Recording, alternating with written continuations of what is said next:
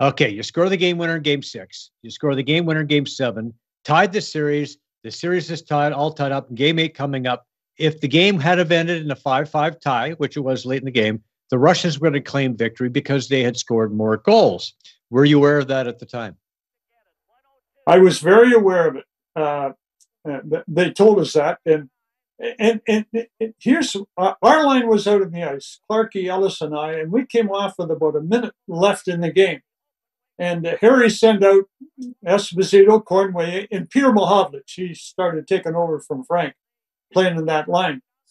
And but then Simon come down and he looked at us and he said, "You guys, if they come off, you guys are up. You finish it off." So we knew we were up. And we're sitting on the bench, and Joe, I can't even explain it to this day. About the 1 minute mark, I got to get on the ice. We got to win this game. We cannot lose this game. And I did something, Joe, I never did before. I never did it again. I started yelling at Peter Mahovlich, the left winger, to come off the ice. Can you imagine I do that? Peter comes off, and the Russians go down and score. I'd be living in Siberia today. But there's risk rewards in life. And it was just, I have to get on the ice.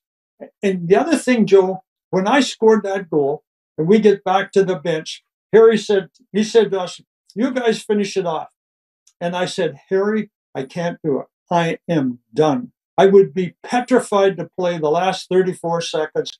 You put somebody else out there. I am done."